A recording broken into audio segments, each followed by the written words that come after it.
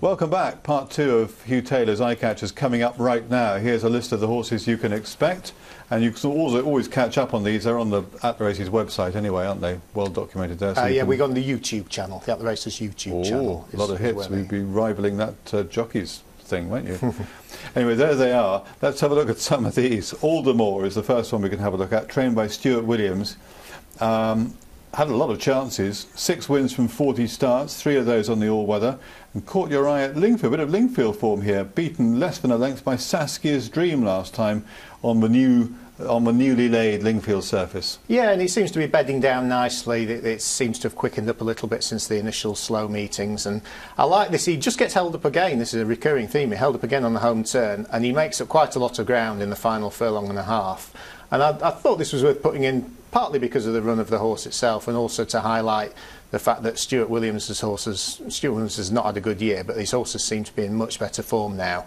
And Aldermore, I really like the way he finished there. Even though it's a bit of a bunch finish, he's the one who's made up the most ground from the rear. He's got lots of form at Lingfield over 6 and 7. I think he won the Blue Square, that Blue Square series last year. And when he's on his game, he's a decent horse around there. And he could easily pop up, couldn't he, a few times during the winter? Yeah, absolutely. I'm sure they'll keep him going now because he seems best on polytrack, so it would make sense for him to keep running there.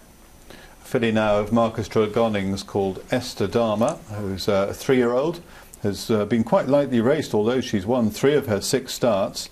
And the latest of those is here at Lingfield, beating Fleeting Image. Yeah, this was a race run at a true gallop and running a good time. It's sometimes quite difficult to look at the times at Lingfield over the long distance because A, there's so few good class races, and B, there's so few truly run ones. Well, especially with this new track laid down. Well, yeah, there's that to it, although you can use comparative times from the old track. But I thought this was a really impressive win in a decent quality handicap. She's gone up to a mark of 89. I think she's the type of filly who could go much better than the rating suggests if they try and listed company, because she's still lightly raced. It'd be interesting to see where they go next with her, because she's from the very, very good Height of Fashion line, so she'd be quite valuable as a broodmare, I would think, and I'm sure they'll be looking at some stage to try and get some black type with her. By Marjou out of a Sadler's Wells mare, so beautifully bred, and probably that's her 3rd win in a row, despite being, you know, elevated in the weights. You think she can win again? Well, she's still relatively unexposed at this sort of trip. She's only had a couple of starts at this sort of trip. She's improved as she's stepped up in trip. She'll stay further as well, I think, if they wanted her to, but I suspect they'll try. There's a listed race at Kempton in a couple of weeks' time, or that might be a bit hot, but if she's kept in training, I'm sure they'll have a dart at a listed race at some stage. A Lucy Wadham trained 2-year-old filly coming up now called Nullarbor Sky. We can see in action again. She's only had 3 runs so far. Her latest run was here at Lingfield, again on the newly laid track. You can always tell, just tell by the colour actually. It looks like porridge, doesn't it? Finishing behind a horse called Mrs. Bannock. Beaten quite a long way. What do you like about this run? Well, the next 2 we're going to show are almost identical in the run. They're both horses having their 3rd run in 2-year-old maidens over a trip that the pedigree suggests is on the sharp side, and they stay on late, having been a little bit outpaced and got behind. And you see she had to, again, another one who had to wait behind horses for a little while, and the race is all over for her entering the straight.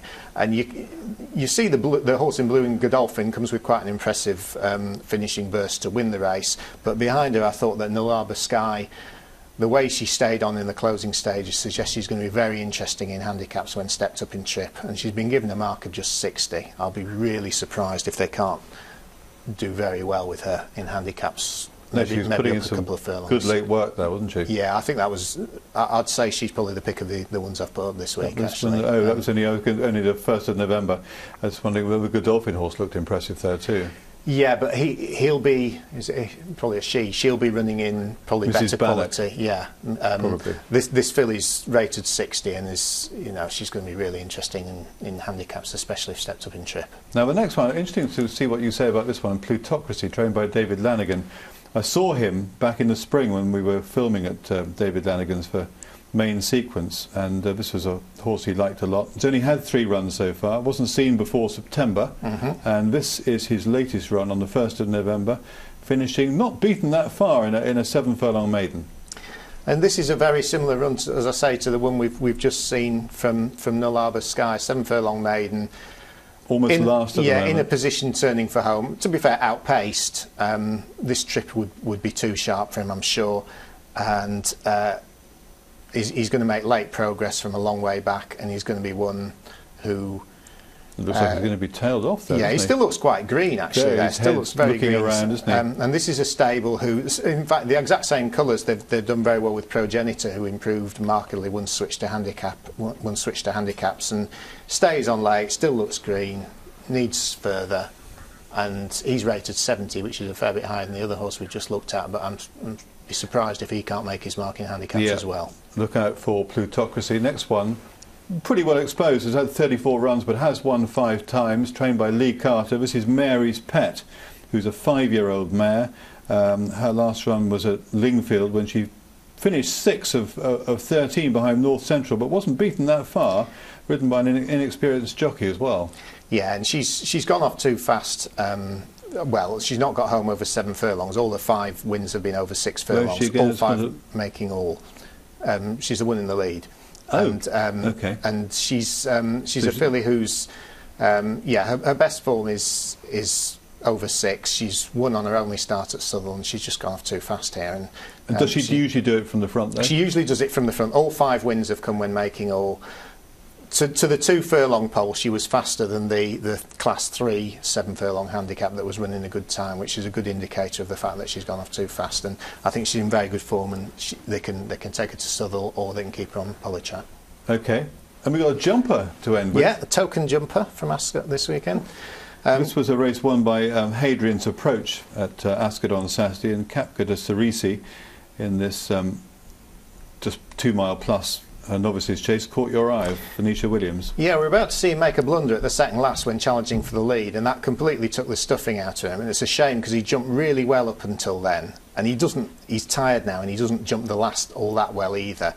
But he's gone much better than his finishing position suggests, and this was his seasonal debut, and Venetia Williams' horses traditionally aren't at their best on their comeback run. Also, 2 mile 3 furlongs might just stretch his stamina. I was going to say, because nearly all these other form has been over shorter than that. It's been over shorter. I think he's a 2 mile horse, but this was his chase debut, and other than that bad blunder 2 out, he jumped really well. He looked like he'd taken well to fences. He'll get the 4-year-olds allowance, and he looks one who'll do well in novice chases. Okay, and there'll be plenty more jumpers you'll be looking at during the... I'll have a look, ahead. Yeah, I'll probably concentrate more on the all-weather, but I'll keep an eye on certainly the better class jumping anyway. Okay, and today, you fancy a couple today, we can have a look at those. At Kempton, in the 625, 1 point to win on each. Comedy House in the 625 race of Michael Madgwicks. And in the 725 at Kempton, a horse trained by Michael Atwater called George Guru. Comedy House, first of all, who carries top weight in this 2 mile handicap. We can see Comedy House finishing 7th recently at Lingfield. Yeah, and he didn't get the run of the race here at all. He was very well backed in the lead up to the race, the last 15-20 minutes before the race, and he just got too far behind, and he goes out of shot, I think, for a brief period here, but he finishes really well down the outside and isn't beaten far in 7th. The question mark is stamina, because although he won a bumper at Lingfield, it was a very steadily run bumper.